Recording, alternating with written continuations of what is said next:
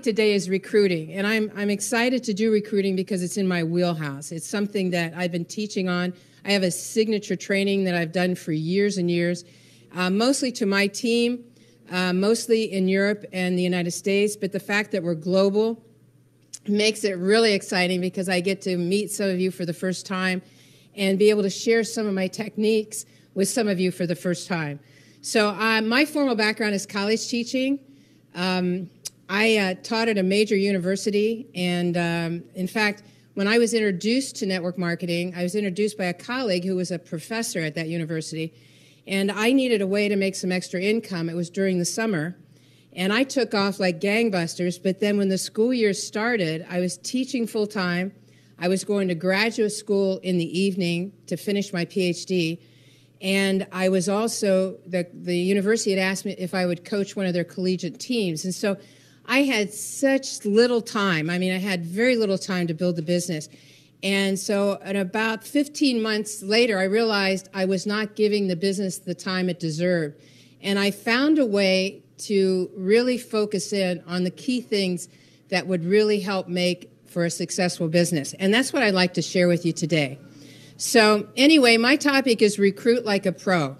And first off, I'd like to share with you that when I was analyzing the business, when I was frustrated because it wasn't growing, I came to the realization that when I talked to some of the most successful people, it seemed like they were really good at two things, and I call it the highest paid skills, and those were recruiting and promoting. And when you think of promoting, you think of people who are out there telling you about the latest event, make sure you get to this university, make sure you get to this convention. They're telling you about someone's testimonial, they're telling you about results on a product. That's promoting, and the more you promote, the more interest you create that people want to see the business or they want to try the product. That's a skill that you really need to work on because it's essential in building a business. Today, what I'm going to focus on is the other essential skill, which is called recruiting. And because I'm a teacher, I'm going to teach you from beginning to more advanced. I'm going to try to take you through some steps here. At the same time, I hope you're taking notes because I'm going to be moving quite quickly in this time frame. So when you think of recruiting, recruiting consists of really four things: the invitation, the presentation, the follow-up, and then the close or sign-up. And so that is what recruiting is. But I want to tell you something. The people who are most successful are brilliant at the first thing, which is an invitation. They know how to create curiosity. They know how to create an interest that makes people want to know more about what you're doing. And so if you're going to be an expert at anything, be an expert at the invitation. Because I have seen people that are the most successful in the business. They're not necessarily the best presenters or the best trainers, but boy, are they good at the invitation. The other thing I want to mention, too, is the invitation and the follow-up are both, they're both probably the ego area of the business. In other words, this is the area that you have the most ego risk. In other words, that is where if you're going to get a no or you're going to get rejection, it's either going to be at the invitation, no, I'm not interested in seeing the business, or it's going to be at the follow-up. I've seen it, no, I'm not interested in getting involved. And so this is the area I think people fall down in the recruiting arena. In other words, they either don't put themselves out there to do the invitation, or they've done the invitation, they've done the presentation, now they're scared to do a follow-up because they don't want to get a no. And so if you can overcome those two areas and work on those ego risk areas, it can make all the difference in your recruiting skills. So first of all, let's talk about contacts. I call them contacts because that's what they are. They're contacts. They might turn into business associates. I don't usually use the word prospecting. I always feel like it's synonymous with victim or something. I stay with the word contact. And so your contacts are going to be people you know, people that are acquaintances, and people you don't know. And what I want to do is I want to cover all three areas. So first, let's talk about people you know and acquaintances, because that's the easiest. And let me tell you what I suggest to a new person when they first start. I say make a list. Now, you can make a list on your computer. You can use your contacts in your phone and make a list on your phone. You can make a list on a pad and paper or whatever. When I first started the business, we didn't have the internet and we didn't have mobile phones. And yes, the telephone was invented. But the point of it is I had to do everything with pen and paper. So what I suggest to people is make a list of everyone you know. And they say, Paula, that's crazy. I mean, everyone I know, that could take me days. Yes, but it could make you a fortune. A list of everyone you know. Just start thinking everyone you've known from the time you were a kid to every place you've lived, to every place you've worked, to every organization you belong to, every school you attended. Just empty your brain, because your brain is your memory center, but it's also a place where you strategize. If you can put the memory in front of you, then it leaves your brain free to strategize.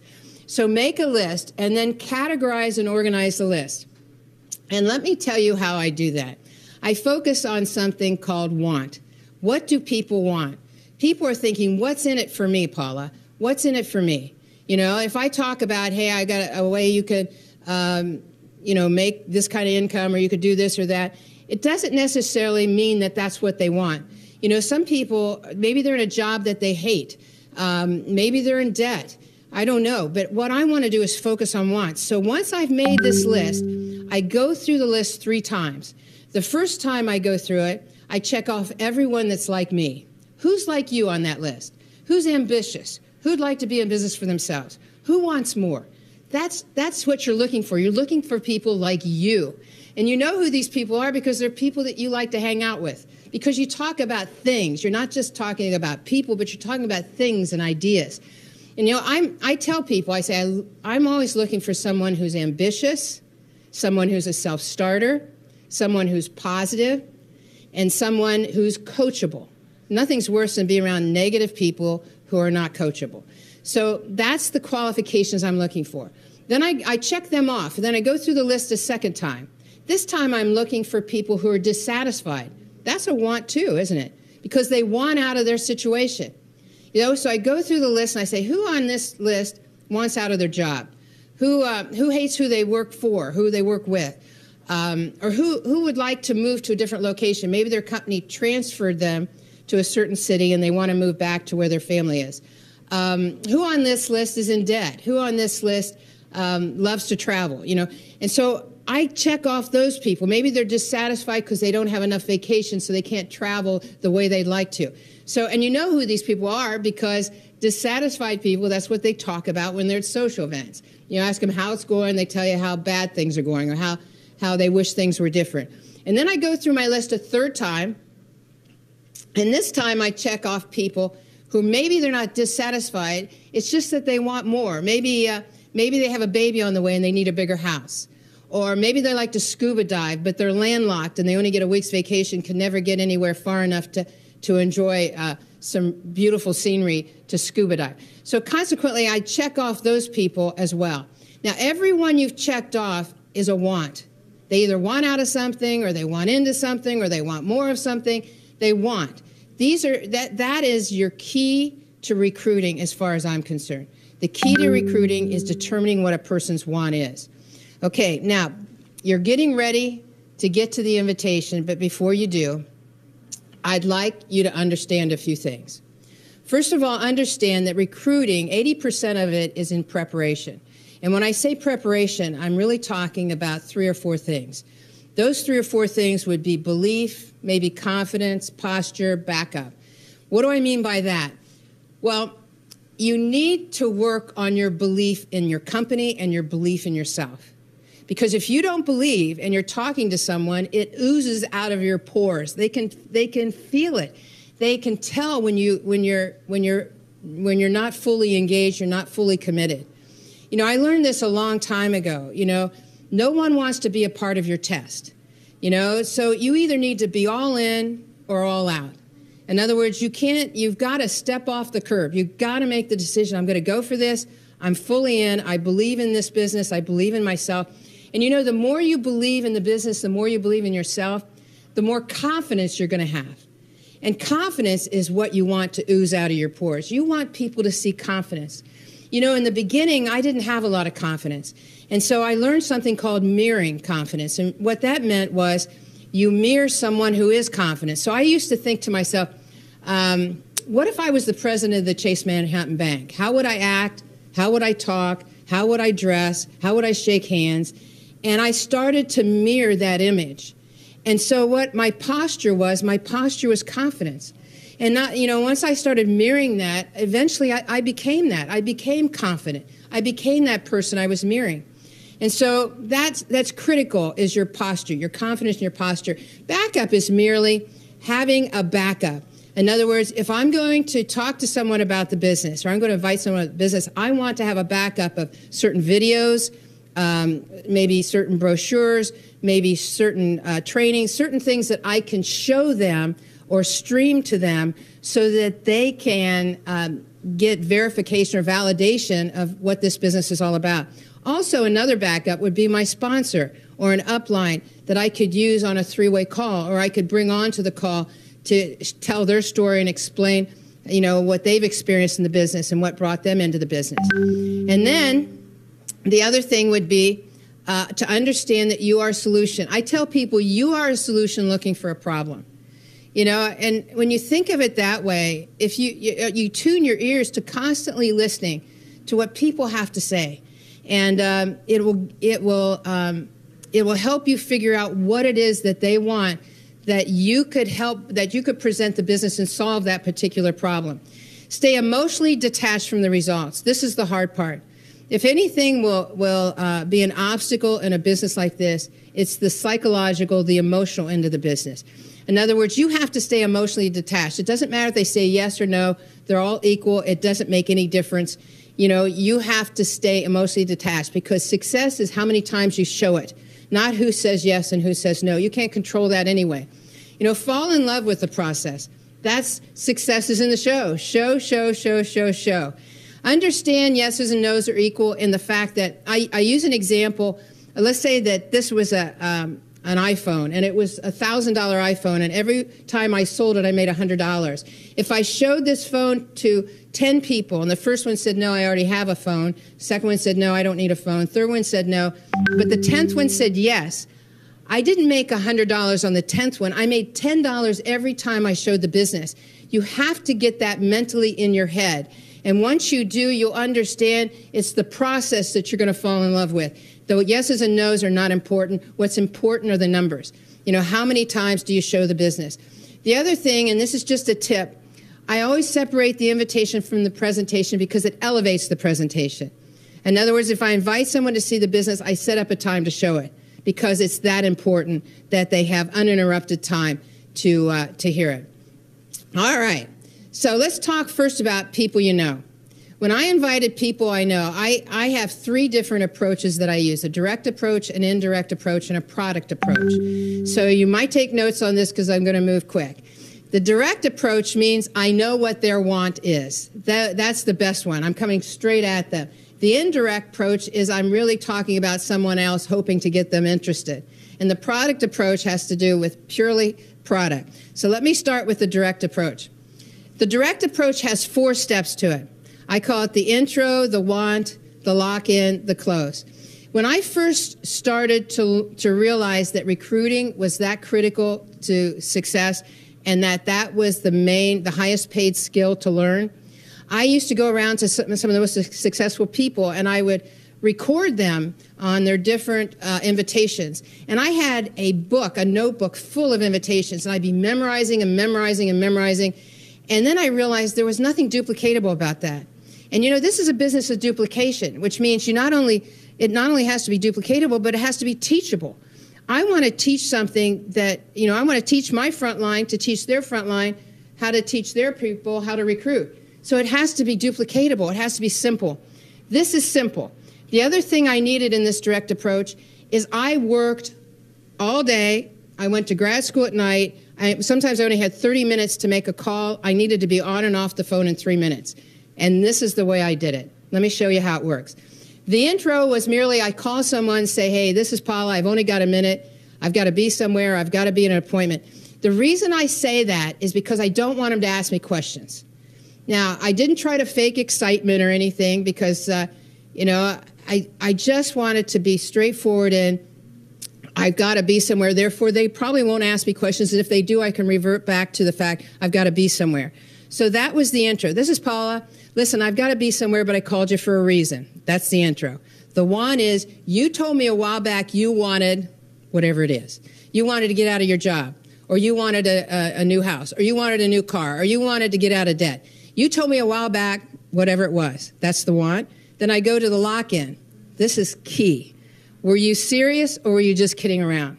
People don't like to contradict themselves, so 9 chances out of 10 they'll say, I'm serious, if they said it before that they wanted this.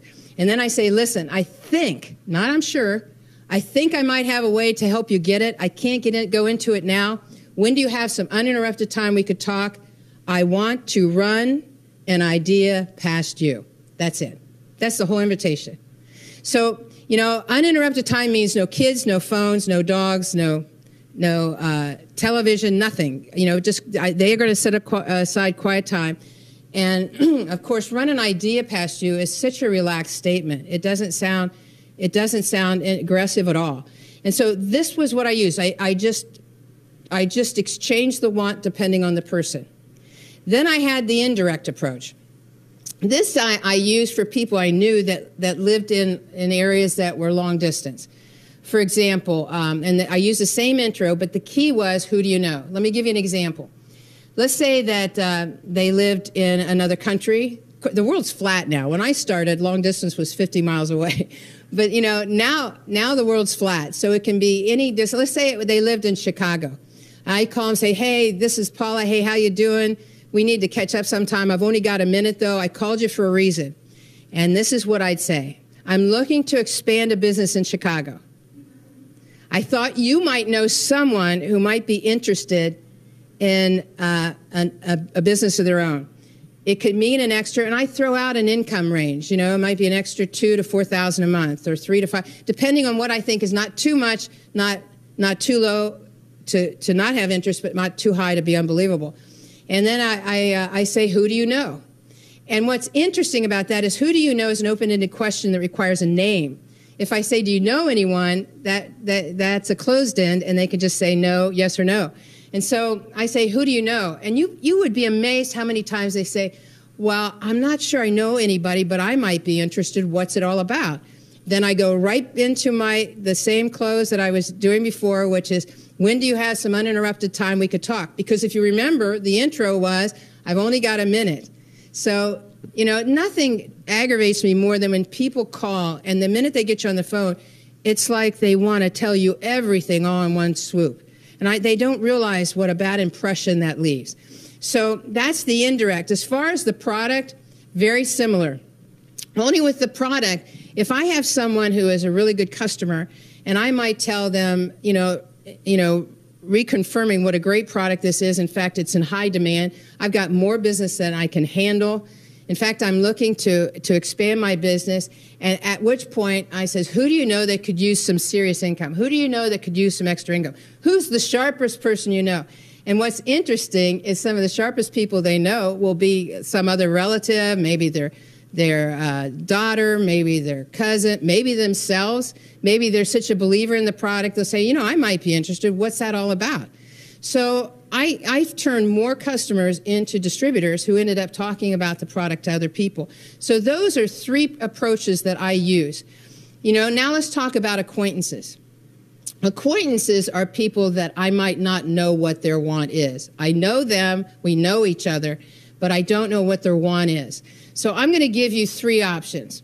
The first one is ask questions to discover what their want is.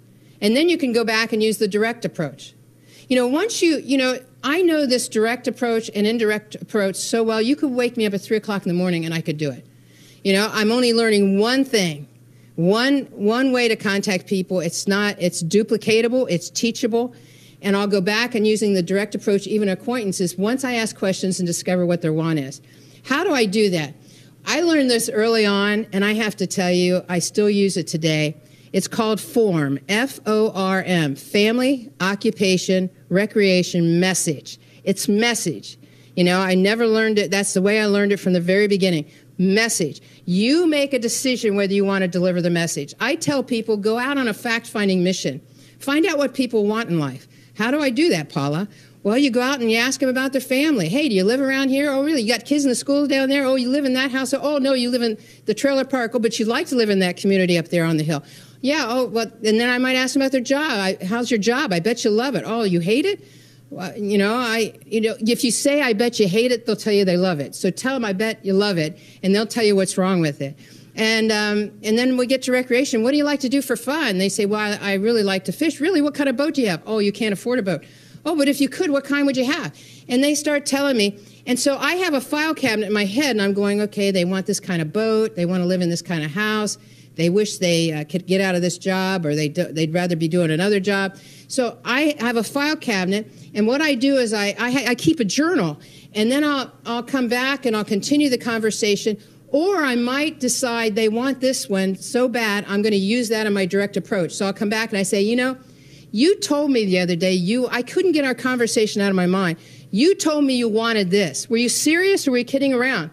Listen, I think I got a way you can have it. I can't go into it now. When's your next day off? When can we talk? I want to run an idea past you. And so the direct approach fits right into this, even with acquaintances. Can I also use the indirect approach? Absolutely. And the indirect approach with acquaintances, I could say, hey, I'm looking to expand a business around here, wherever they live or wherever their job is. Same thing with the indirect approach. But here's a new one. This is what I call my location approach, in a sense. And this is something I used frequently, especially when a network company has events in different parts of the United States or different parts of the world. I'll say to them, in my local area, I'll ask everyone I know. Let's say we were having an event in Orlando. Well, let's say I live in Ohio. I'll say to everyone I know, who do you know in Orlando? Who do you know in Orlando? Who do you know in Orlando? And they always say, why? And I'll say, because I'm looking to expand a business in Orlando. It could mean this kind of money. Who do you know? And, invariably, we'll come back to either they know somebody or would I consider expanding it in Ohio where I live. So I used to use this all the time. In fact, let me give you an example. The company I was with at one time was expanding into the United Kingdom. I asked everyone I knew, who do you know in the United Kingdom? Who do you know in the United Kingdom? Who do you know? I had a list of people a mile long. And when I went to the United Kingdom, I called every one of them. And I said, you don't know me, but I'm a friend of so-and-so. Do you know how powerful that is? When you have a reference, it gives you instant credibility. And they go, oh, how's so-and-so? And I go, they're doing great. I promised them I'd contact you when I got to the United Kingdom. We have a company, very successful. We're expanding here. It could mean some serious money. Does this sound like anything you'd like to talk about further? And some of them would say yes. Some of them would say no. Those that said yes, I set up a private appointment. I showed them the business. Some of them said yes, and some of them said no. But at the end of that, without knowing anyone in the United Kingdom, my business was doing $1 million in volume every single month, 12 months later. So I know it works. I live and breathe everything I'm teaching you. So then you're going to have people you don't know. Where are those people? Everywhere. They're in the bank line. They're at the motor vehicle license place. They're at the grocery store. They're also on social media. They're in social media. They're people that you might strike. Maybe you're part of a certain group. Maybe it's a group that rides horses. Maybe it's a group that's fans of a certain football club. Maybe you belong to a group. And what you're trying to do is move people you don't know to acquaintances. So you strike up conversations with these people. And the idea is to move them to an acquaintance. And, you do that by asking questions. So, what you're trying to do is focus on commonalities. Oh, you live here. Oh, you have kids that are in the same school district. Oh, we've been riding horses since this age. I have too, And so you're trying to take somebody with the same interest and trying to move them to acquaintance, to someone you're starting to know. And in the process of that, because you're asking questions all the time, you're getting to know them. And so I know on social media, I remember initially people would go into chat rooms and they'd be chatting back and forth and developing relationships. Now you have all different kinds of formats or platforms that you can get to know people on. I also know that you can also put out teasers, looking to expand a business, or you can put out teasers and boost those, on social media. Social media has just changed everything. I mean, it's really made the world flat, and it's really given you the opportunity. At the same time, maybe you want to focus in building in a certain country. And so you put yourself in a place where you can meet people from that different country, and then you can start up conversations. This is one thing I always teach. Never invite someone to see the business at the same time that you're collecting information. So if I'm doing form, FOR, and I'm not delivering the message, I'm doing FOR, I'm going to deliver the message later. And so I'm going to be talking to someone about their family, their occupation, what do they do for fun, what's their recreation. I'm going to come back later, maybe the next day, and say, I couldn't get our conversation out of my mind. You told me you wanted this. Were you really serious, or were you just kidding around? And they say, no, Paula, I was really serious. And at which time, and I want to say one thing about the way I do this. I'm trying to eliminate skepticism. And by eliminating skepticism, you best do that by focusing on what people want. They know they brought it up to me. I probably wouldn't have been mentioning that I might have a solution had they not brought that up to me. So it removes the skepticism from everything. So consequently, I never deliver the message at the same time, with only one exception. If I'm in a place where I'm meeting someone, and we probably will never meet again, maybe I'm at the license bureau, and I'm getting a license, I'm sitting next to someone, we strike up a conversation, I might deliver the message then, but I'll take a pause. In other words, I'll collect the information, I'll take a pause, and then I'll say exactly what they think. And that would be, I'll say to them, I know this sounds crazy, but are you serious when you when you say you want out of that job? Are you serious when you say you're looking for an opportunity? And they say yes, and say, this is not the time, but I'm expanding a business. I might have something you may be interested in. Why don't we exchange phone numbers? I'll give you a call. We'll get together. I'll run an idea past you. That would be the only time that I would actually do the invitation at the same time I'm collecting the information. This is a good teaching technique, because I tell people, this is a career. I spent 4 years getting my undergraduate, another year getting my graduate, and then we had a number of years to get the PhD.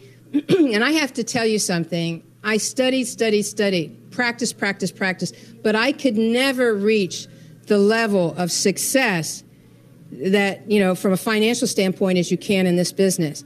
So you need to give it the time it deserves. You need to practice. I tell people, go out and talk to people and practice FOR. You cannot deliver the message. I don't care if they say, I'm looking for a network business. In fact, I'm looking for one that's in youth enhancement products. You can't mention the business. You can't. And what's so great about that is they go out and they're relaxed and they strike up conversations because they're not pressuring themselves to have to do an invitation at that moment. All they're doing is collecting information. I call it going on a fact-finding mission.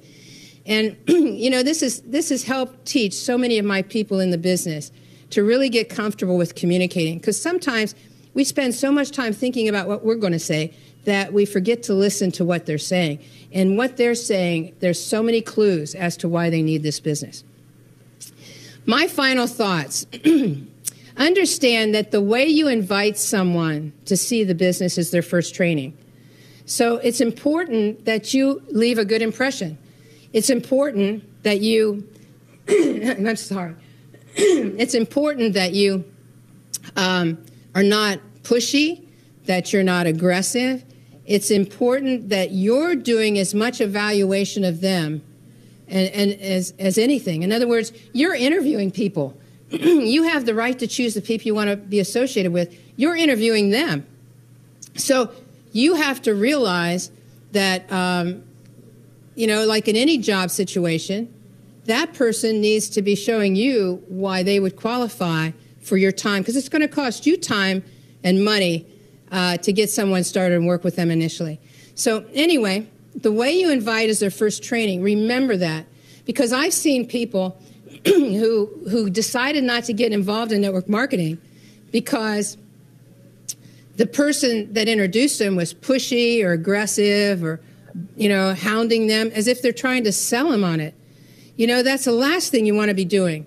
Your biggest success will come after your biggest disappointment. And what I mean by that is, if I look back on my career, some of my biggest disappointments, when somebody I really wanted in the business and they said no, and I make a joke about this, but there was a time when if someone said a no to me, it was like a 3-second disappointment. I turned it into 3 weeks. I wouldn't approach anyone for another 3 weeks. I was letting my emotion, interfere with my building of the business, instead of turning it into a 3-second disappointment like it deserved. In other words, 1, 2, 3, next. 1, 2, 3, next. Something that you need to work on. You've got to separate the emotional part of it. Understand that, people say no to the business. They're not saying no to you. They're saying no to the business. I think about that when a Girl Scout shows up and wants to sell me Girl Scout cookies. Some I'll buy and they come back again. Maybe I won't. But I'm not saying no to the Girl Scout. I'm saying no to the cookies. You have to separate that. Understand, amateurs convince. We have a saying that professionals sort, amateurs convince. The last thing you want to do is convince and coax someone to get in the business, because if you have to convince and coax them, you're going to have to convince and coax them into doing something. And that's the last thing you want to be doing in this business. So please don't coax. If anything, they should be trying to convince you to pick them. Make rejection your friend. Understand that, this is the real key to success in the business. And that's how you handle rejection. And you've got to make it your friend. Remember I talk about yes and no are equal? Well, yeah, that's a no. So understand that they're all the same. It's numbers. How many numbers you go through will determine what you get paid. And focus on what you control. This is the part I try to really get across to people. Focus on what you can control. If you invite someone to see the business, you can't control whether they say yes or no. If they say yes and you do the presentation, you can't determine if they get in the business or not. And even if they get in the business, you have no control over whether they do something. But you spend 90% of your time worrying about things you can't control. You know what you can control in this business? How many people you talk to. That's it. That's all you control. How many people do you talk to? That's it. You can't control if any of those people you talk to want to see the business. You can't control if they get in the business. You can't control if they do anything. If they get in the business, can't control any of it. And I'm going to tell you, there's many times when people say yes, they get in and they do nothing. So you get all that excitement just to be disappointed. So you've got to take the emotions out of it. I don't go up or down in my emotions. I'm just kind of level. Wait and see what happens. Yes, they got in. Oh, that's great. Wait and see what happens. Oh, they said no. Well, that's too bad. I would like to work with them. But you just got to level it out and be willing to be vulnerable. This is something I think I didn't understand it when I was doing it, but I thought I was showing courage. I wanted this business so bad. It didn't matter if you said yes or no. It didn't matter how many people I had to talk to. I came to a point where I wanted it so bad I was just going to lay myself out there no matter what. If it meant streaking through town, I guess maybe I would have done that. I would have done anything. I really wanted to succeed. But, I realize now when you make yourself vulnerable, and that means be willing to take the bumps, and there'll be bumps, be willing to take the no's, not take it personal, things will start to really change for you. Brene Brown wrote a book called Daring Greatly, and she talks about, how important courage is to success. But in order to have courage, you've got to be willing to be vulnerable. You got to be willing to lay yourself out there, take the ups and the downs, be willing to take the punches. And, if I can say anything to all of you out there watching, is if you can just, make the decision, step off the curb, crack the egg, make a no turning back decision, and then say, I'm in this for the long haul. And you have to understand, when I started network marketing wasn't that popular. Now it's like an accepted profession. But at that time, I really had to have tough skin. I had to put on my, as I call it, my psychological armor. that, I used to think to myself mentally, bullets can't penetrate this armor, neither can arrows, neither can nose. And I would go out there and I just put myself out there. And you know what? I did it anyway. And, we talk about pushing through the fear. People think that sometimes that having courage to do a business like this means a lack of fear. And it isn't. What it is, it's feeling the fear and doing it anyway. And that's what I did. I felt the fear. I did it anyway because it's something I had never had to do before. And in the process, I grew as a person. I grew a fantastic business. And I know all of you can do the same. So I want to wish you the best. Thank you so much for tuning in today. And we'll see you at the top.